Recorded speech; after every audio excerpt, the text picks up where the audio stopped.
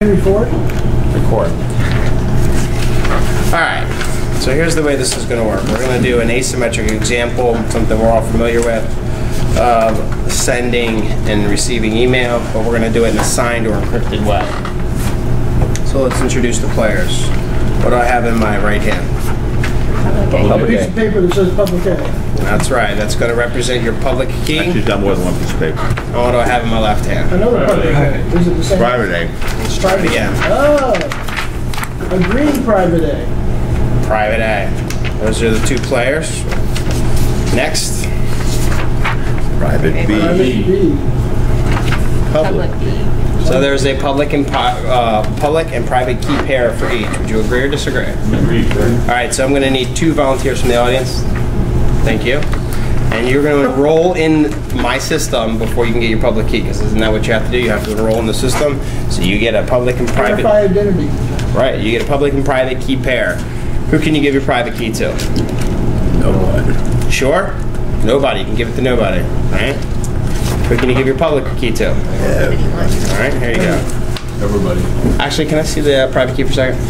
No, tell me. Trick question. Don't do it. All right, you guys got it. Let's introduce the next set of players. You got public of B. private B. of B. So you enroll in my system, you get a public and key pair. These things are mathematically related, but you cannot derive one from the other. All right, so someone needs to send an email, someone needs to receive the email. Who wants to send, who wants to receive? Doesn't matter. Let green send it. Green's going to play the sender. All right, you are going to send a message. So if you're going to send a message to your receiver, you're going to need something first. What's it going to need? Her public key. The public key of the recipient. So a key exchange has to happen. Now, I'm a certificate authority. I'll be transferring the keys. Thank you very much. Use the mail server. That's right. This all happens transparently. It's hands off on the user's perspective. So the key goes from the receiver to the sender. Everybody agree so far?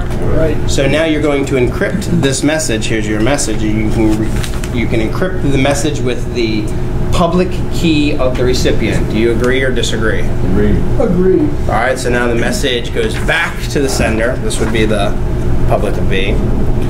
And you're going to get this, and this message is going to come into your inbox, and you're going to say, what the heck is that? What the heck is that? This is your public key. It's mathematically related to your private key, but cannot be derived from one another.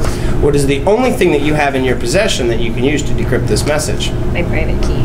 So the private key of the sender or the receiver? Receiver. Private key of the receiver decrypts the message. Everybody agree or disagree? Agree. Okay, and that's exactly what would happen. He can keep that public key. All right. In fact, he makes a copy of it, doesn't he? When Well, she distributed it, so it's actually his copy. Yeah. So I don't need to give it back. You can't change players. You can't change players in the middle of the game. All right. So now you want to reply to this message. What's one thing that she's going to need prior? Your pipe. She needs your private key. She needs the public key of the recipient. Same rules as before. Yeah. So a key exchange has to happen. So there's a public key that changes hands. And she's now going to encrypt the message with the public key of the recipient. So the message is going to come across, and you're going to find a new message in your inbox that's the public key of the recipient. You're going to say, hey, what the heck is that?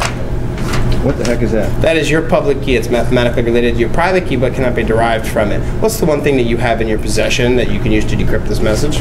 Private key. You got the private key of the recipient, which decrypts the message. Same rules apply, right?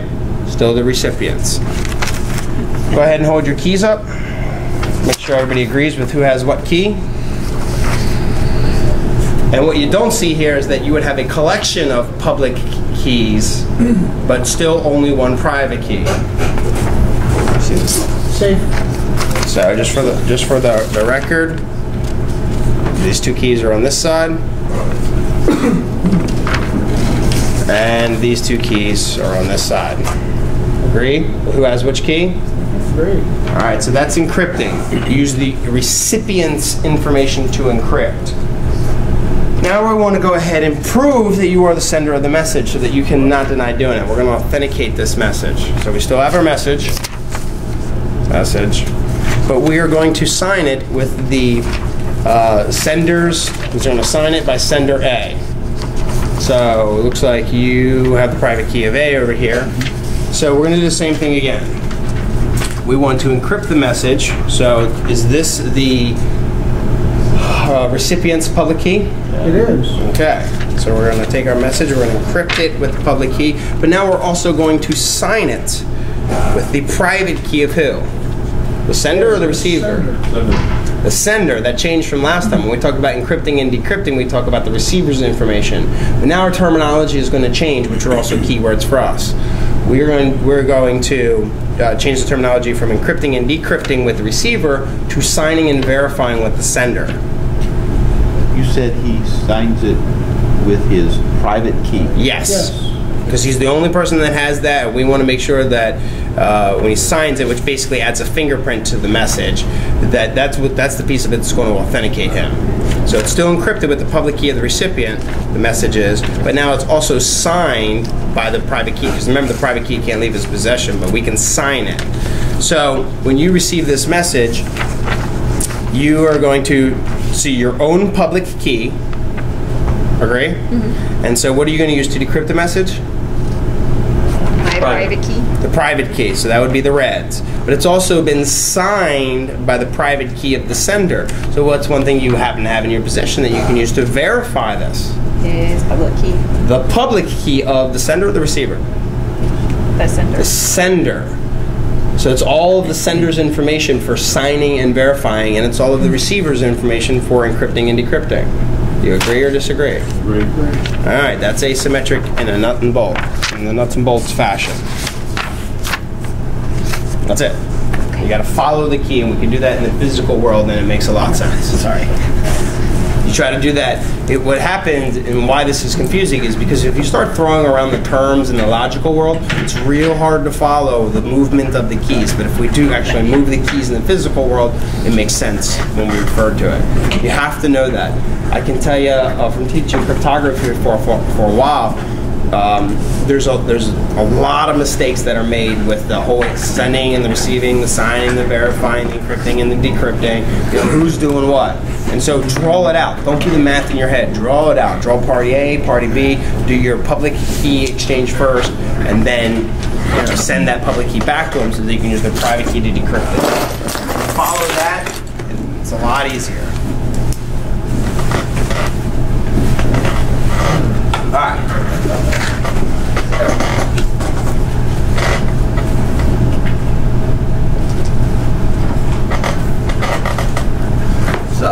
So now we start getting some of the questions away, because before we did that, most of the questions were related to the signing, the verifying, the encrypting, the decrypting, the sender and the receiver, and it gets real confusing real quick. What were those keywords? Verifies?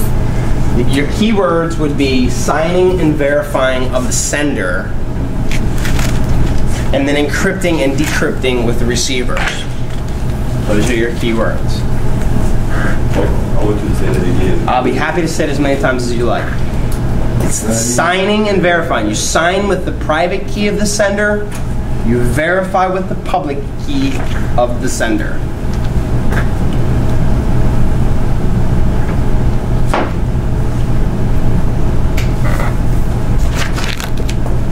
Okay, sign with the public, private key of the sender. Verify with the public key of the sender.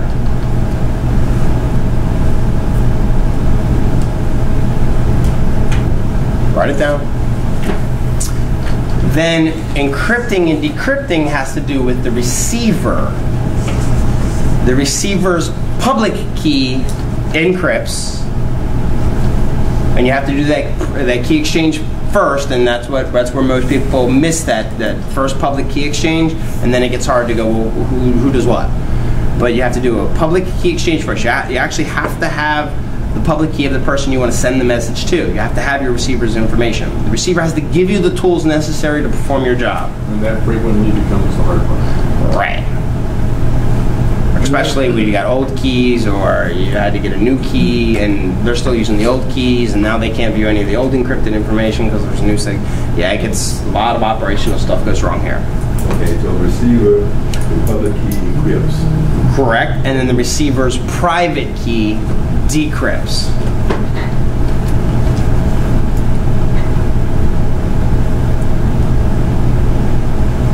Basically, you have encryption, confidentiality, and non-repudiation. If you want to go IAC triad, with the encrypting and decryption only does the confidentiality, and then the signing and verifying adds in authenticity and non-repudiation and integrity. So if you notice how I grouped them together on day one, I put integrity, authenticity, and non-repudiation together for this exact reason. Because signing and verifying deals with authenticity, non-repudiation, and integrity, while confidentiality, that's only done with the encryption and decryption process of the receiver's keys. But you don't have a hash or anything that's been developed. Is there a hash that On guarantees? on a digital signature for authenticity and non-repudiation, there's a hash. Oh, okay, so there's no change. Okay, got it. Right. Is the process of transferring that public key from sender to receiver? That's done by a key exchange protocol. And that's the part where you send the public key encrypted with your private key, they get it, put their private key on. Your terminology's off. You can't encrypt with your private key. Are you talking about exchanging, or are you talking about how to get somebody else's public key? Is that the question? That can since it's public and anybody can get a copy of it, it doesn't matter if anybody gets a hold of that, so there's no reason to encrypt it. So you can post, that can be posted in a directory. DoD has a directory where I can go in and find somebody else who has a DoD certificate. I can find their public key. I can also send it. I can send it to Leo. I can email it to him. Sure, yeah, you can just get it anyway. You're probably thinking of a session key where you use the public and private key to set up a session to lock each other into the session. What was the video that we watched yesterday? What was that demonstrating? The video that we watched yesterday, the blue key was a symmetric key that I had to keep private, and so they used the red and the green keys. That was the process of getting the private key to you? So no, it's the process of getting a symmetric key because you don't give your private key to anybody. So you have to get issued that private key. Yeah, well, you go down to a registration office for that. That's done in privacy. That's not done. I don't issue the certificates. Well, although you can, it's not really a good idea, but you can. There's something called some features of certificate authority, at least on Microsoft's front end. You actually can set the keys to. If you go put in a request for a public and private key pair, I can set them to auto approve, which isn't. I don't recommend that as an idea, but it is a feature. But I don't want that to be confused with, the issuing of keys and registering the system is different than key exchanges during the encryption decryption process or the signing and verifying process.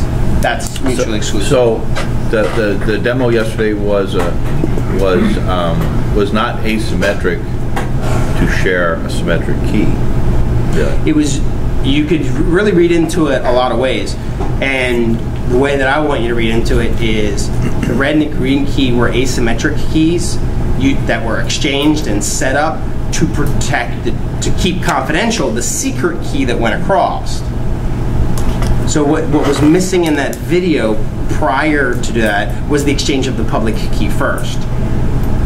They didn't show that. All they showed is you lock the box and I send it over and then you can't unlock it. But if you were to do that, so they basically did symmetric and symmetric, a way of doing it, symmetric and symmetric, but you can do it symmetric as what you want to protect. I want to give you my my symmetric key, but I can't do that or else it's going to get disclosed.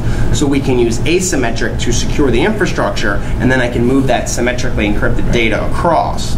Okay. But there would have to. The video doesn't show a public key transfer in order to lock. That's how you would. That's how you would transfer a symmetric key. Is through asymmetric means. Right. If you're in California and I'm in Maryland, I want to give you my symmetric key, but I don't want anybody else. Because remember, it's got to stay private. Symmetric keys have to stay private. It's the only thing really to their to their strength is that it is kept private. So as I exchange that over the internet, I want to do it in a way where nobody else is going to see it. So I use asymmetric to secure the infrastructure, and then I move a symmetric key across, and that's the hybrid model. or a digital envelope. And then when you encrypt an email, that is in fact typically what you're doing is you're using the asymmetric keys to encrypt a secret key, which is exchanged with the person who's receiving the email. Right. So they purposely kept it very, very basic for the kids to illustrate just the concept of how we can transfer something securely in a public space. But maybe there'll be a version 2 of the video where they'll actually tie in the roles and actually show you the key exchanges in the physical world for asymmetric. Or maybe we'll do it one day. Maybe I'll do it. What was it? Where did you find that? What was the? It's called Key Exchanges. If you just search YouTube for the video Key Exchanges, it's a really great video. Plus, there's kids involved. That's always exciting. You know, the kids are like the happiest kids in the world after that. You know, the kids ran home and went to their parents and were like, "I participated today." You know? I understood it. Yeah, they feel happy and excited. So I think we should give a round of applause to our participants. yeah. What? Stand up, take a bow. Starbucks? Take a bow. It's the Starbucks, folks. It's on your head. All right, so let's review this. Asymmetrics. Do you agree that it uses different keys at both ends, a public and a private key? It's used heavily in, well, PKI environments, so that's an easy one. Generally used for encrypting symmetric keys. Yep. Okay. Without encrypting the data, it could easily compromise, so nothing there. All right, so symmetric systems. Hey, these 3 guys had an idea to fish and cast out their rod to receive blowfish. Why don't you have AES listed there? I was curious. Oh, That's industry there's no standard exhaustive today. list. I know, but AES is industry standard. That's why I was going to ask the Would question. you feel better if I added it? Yeah, I would. Okay. I don't care. What's the answer to 13 again? I forget. Wait, You you're know. 25? You've got, hey, these 3 guys. But everyone uses AES for most stuff nowadays. I Hey, mean, these 3 guys had an idea you don't have to make it exhaustive. I'd be a country boy. Come up with that. to fish, idea to cast out the rod to fish,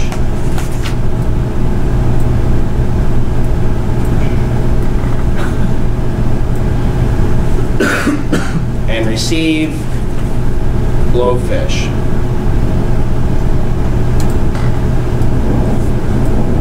And if you want, I'll even make it pretty colors for you. Two fish and cast are out of both. What is it? 2 fish needs to go up above cast. Idea. 2 fish. Two fish and Cast. cast. There you go.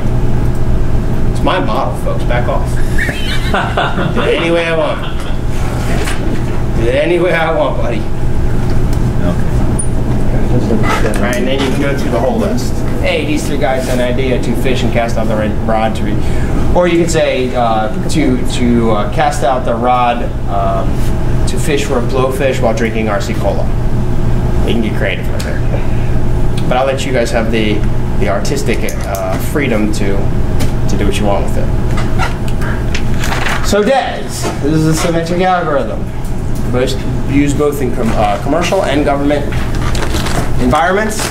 It's first defined by FIPS 46-9, and it's been used by federal agencies since the 70s, and it was done in the late 80s, early 90s. I think 92 was officially like no more. It's more of a history component. So it uses a 64-bit key. That means the key length. Well, they throw around the numbers a little bit differently sometimes. You have the key size and the bit encryption, like the block size, and just be careful of that. Understand that there is a difference between the two. So one actually normally references the key.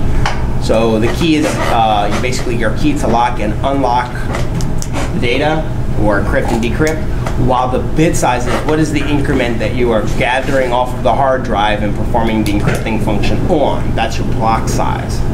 So you may see 64-bit block with a 64-bit key. Well, one is the key and one is the size, the increment that we're encrypting. So pay close attention to that. There's several modes here. You got cipher block chaining and electronic code book. ECB, electronic code book. That's just just good enough to encrypt, for example, PIN numbers on ATM machines. Write it down. And cipher block chaining, that is the most popular encrypting method if you want to, for example, encrypt a terabyte of data. So large amounts of data for cipher block chaining, electronic code book, very, very small PIN numbers on ATM machines.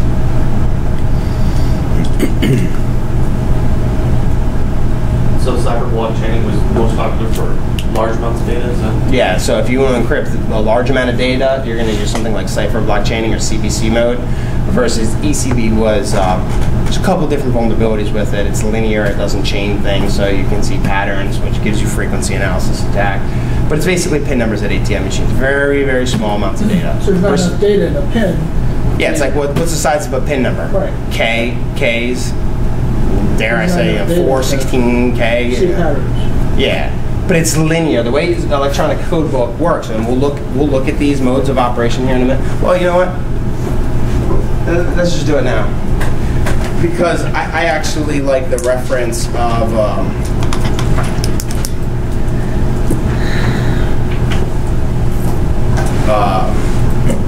Wikipedia for this, because they do a really, really good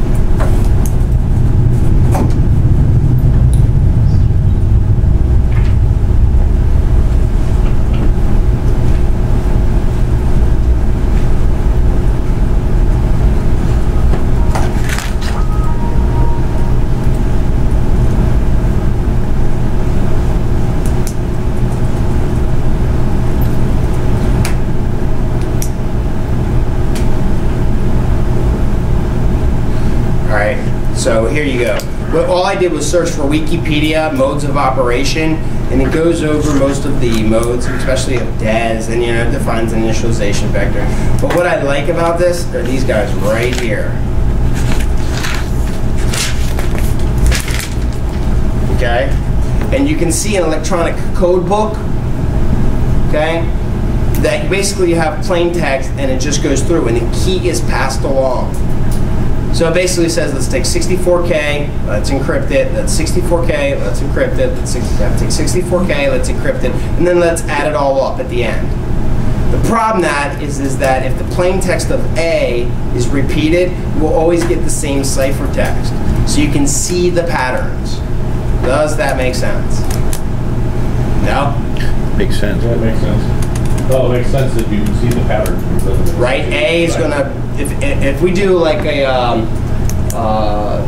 substitution cipher here, just for simplicity purposes, and we have a key of 3, A now becomes C. Would you agree or disagree? Mm-hmm. So if we have A over here, it is also going to become C. While E would become FG. You see how that works? Mm-hmm. You encrypt that one function, pass the key along, and then add up all the characters at the end, and that's basically your encryption. But you will see the pattern. So every time the word "the" appears, there's going to be an equivalent ciphertext. So the word "the," you can see those patterns, as opposed to electronic code book, where you can see the chaining process. Here we use an initialization vector, okay, which is your starting direction of the encryption, and then it goes to your encrypting function, but the output of this round now becomes the input to the next round. And so the pattern is encapsulated or used in that next encrypting process. And it happens over and over and over again. So by the time you go through all of your rounds of encrypting or all your mathematical functions, you can't see the patterns. You can think of the concept of a Russian doll, right? Where you take off the head and you pull out a smaller one. You take off the head, you pull out a smaller one. You take out the head, you pull out a small, right? It's that same encapsulation process.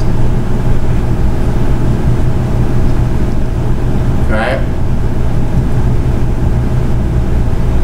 And then in the stream modes, what I was just covering while we're here, you got cipher feedback. This is a stream mode.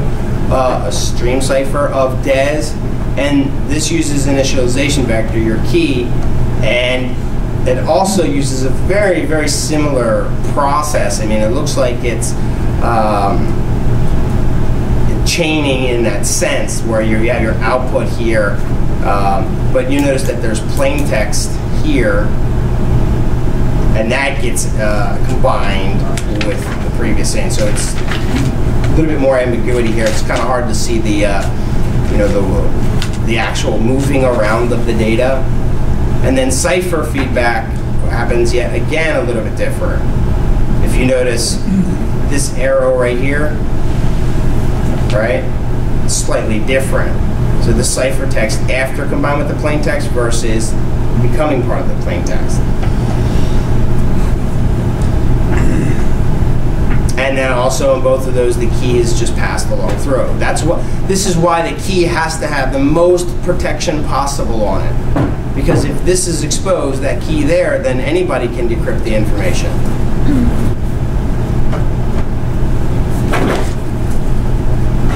Output feedback is another one. So we'll look at these here. But I just wanted to give you the idea of how the data gets moved around and why the patterns are either revealed or encapsulated. There's definitely about 5 total modes of DES. So the history of DES was, it was broken in 1998, or broken by brute force, and it was accomplished in 3 days. So all of a sudden, now we had this rush to use 3 DES for everything, which was, it doesn't make sense to use DES 3 times until you realize that instead of 1 key 3 times, then if you use the same key 3 times, it doesn't, 0 strength. But if you use different keys for each function, or for each, I don't want to say round, but each part of the 3 pieces of DES, use a different key, well then you can have, now you're adding strength now. So you have triple DES. It's 56 times 3 is 168. So that's the 3 DES. That's where you get the 168. But why isn't it 64? Why isn't it 64 times 3? Because the parity is Right, exactly. Good call. A lot of people use triple DES. It is very, very popular. It's still used today. Financial and banking systems. So there's really 2 modes to do this. There's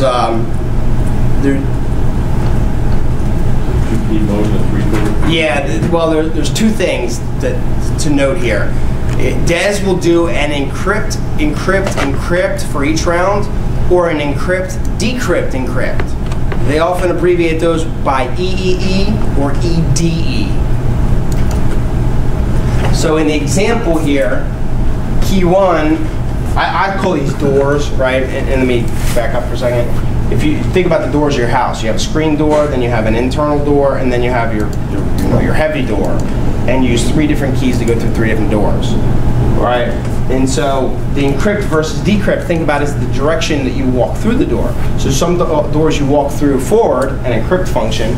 You can also walk through the door backwards if you want to as well. It's a decrypt function. But because you changed the key, you're not going to go back to the original data. If I used key 1 here and then I encrypt, decrypt, and then encrypt, I would really just be encrypting 1 time because 2 of them would negate each other. But because I switched the key, I'm actually adding strength. Because now you got to figure out how I did that. When I run the functions forward or when I run the functions backwards. So you have the EEE mode, encrypt, encrypt, encrypt, or encrypt, decrypt, encrypt. And then I can do this with 2 keys or 3 keys.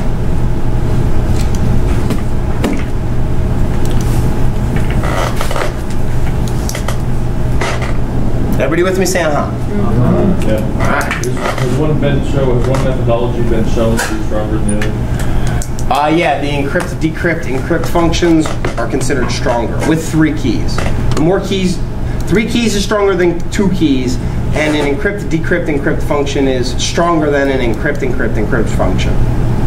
Okay. Anybody want me to say that again? Okay. So here we take a Word document and we encrypt it with key 1. Then we decrypt it with key 2. But because we changed the key here, we're not going to go back to the original data. And then we encrypt it again with either key 1 or key 3, depending on what mode.